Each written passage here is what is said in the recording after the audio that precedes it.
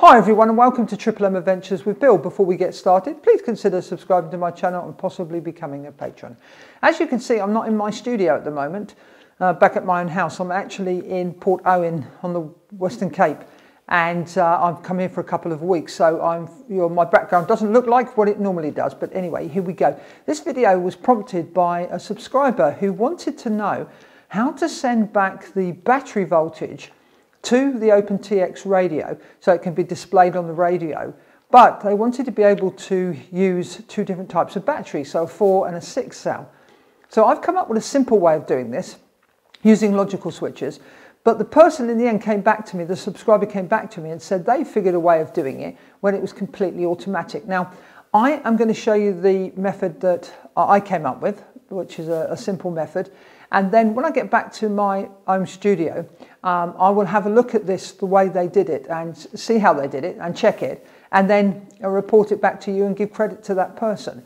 I don't like to put out videos where I haven't checked that it actually works what I'm saying on an aeroplane. And because I do not have that aeroplane with me where I've got a receiver that can send back the voltage, I can't test it here. So I'm showing you how to do this because I know it will work this way.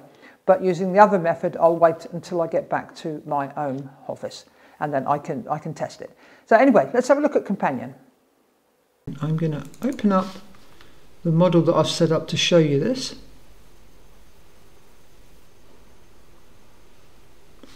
First thing we need to go to is logical switches. So you can see I've set two logical switches up here so that we can put a 4S battery and a 6S battery and get the voltage back to our radio. But with the way I've set this up, you're going to have to switch to which version you're going to use. But I've built some safety into this. But anyway, let's do the logical switches first. So in logical switch 1, we've got A is smaller than X, where the telemetry for the battery voltage, in my case, is A2. And then I've set the voltage up at 15.2 for the 4 cell. Now I normally set it up for 3.8 volts, and then I can fly a little bit longer and land safely. But you can choose, you could put 3.2 if you wanted to, but I wouldn't recommend that. Then I only want this to be active when the arm switch is in the armed position. And then you can see I put a 0.5 second delay, just in case you punch out and then the voltage drops but comes back again. Then we need an AND line, which is logical switch 2, and you can see that is where V1 is logical switch 1, and the switch now needs to be in the switch C needs to be in the middle position for this to work. So both those things would have to be on to be able to work. So if one of those wasn't, then the switch wouldn't be on.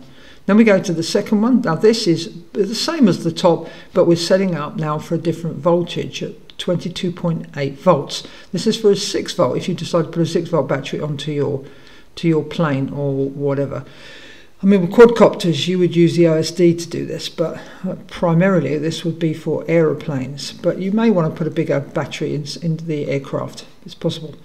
So you can see 22.8 volts. Again, the switch has to be on for this to be active, and the delay of 0.5 of a second.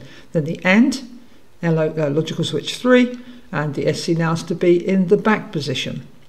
So with the SC switch in the forward position, it would cause you a problem because you're not going to get the telemetry back to your radio. Now, how I've overcome that is if we go to special functions, you can see I've said logical switch 2 and 4. I've set it up to say flight battery low. So in both of those logical switches are active, you'll get that warning, and I've put a 5 second delay so it will repeat it. Then what I wanted to do is, because I'm using a 3 position switch, I needed to make sure that when it was in the neutral position, forward, so when you turn your radio on it would say an error if it wasn't. It's going to say this: select battery voltage warning. So if you power up your radio and then start to fly and do not select the switch in the middle position or back position, you're going to get that warning every 5 seconds. Then when the switch SC is in the middle position, it's going to play this track just once. 4 cell. So it's told you you're flying with it. You've selected 4-cell battery, and then when the switch SC is in the back position, 6-cell. And there we go. So I've covered all the bases here.